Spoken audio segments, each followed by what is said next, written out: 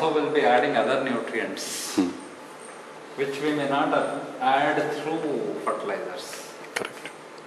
In addition, we may also expect some of the growth promoting substances which may be added in very small quantities. Plus, the nutrients are readily available directly through human urine and cattle urine.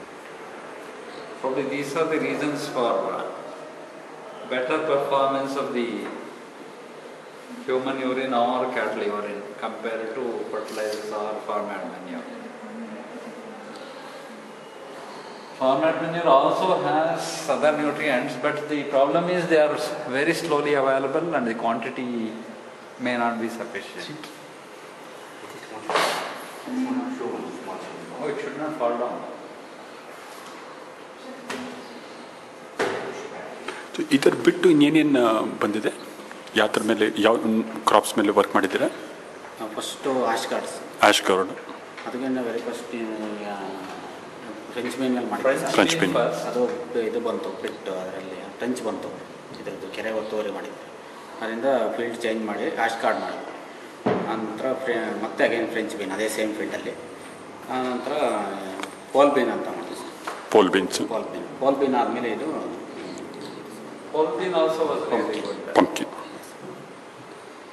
Same plot. Three crops ಆಯ್ತಲ್ವಾ ಅಲ್ಲಿ ಅದೇ plot ಅಲ್ಲಿ. Same plot 4. You should take lead. This is cattle urine with gypsum. ಎರಡು cattle urine with gypsum ಅಲ್ಲ. Human urine with gypsum. You can see the difference in size. This is FYM alone, fertilizers, cattle urine plus gypsum, human urine plus gypsum. So clearly human urine plus gypsum is the best.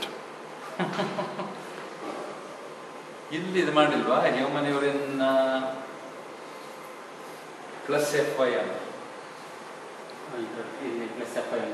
ಇವರಲ್ಲಿ GKVK ಬನ್ನಿ ಕಮ್ಮಿ ನಿಮ್ಮನ್ನು explain ಮಾಡೋ ಥರ ಇದು ಮಾಡಿ ಕೈಯಲ್ಲಿ ಇಟ್ಕೊಳ್ಳಿ. ಸೊ ಯಾವ ತೋಟದಿಂದ ಬಂತಿದ್ದು?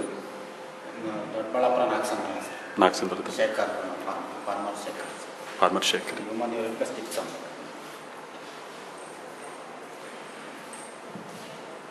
Human urine alone.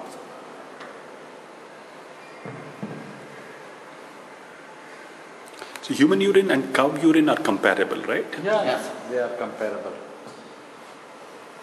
Almost same size. These two are almost comparable. Fertilizer and separate.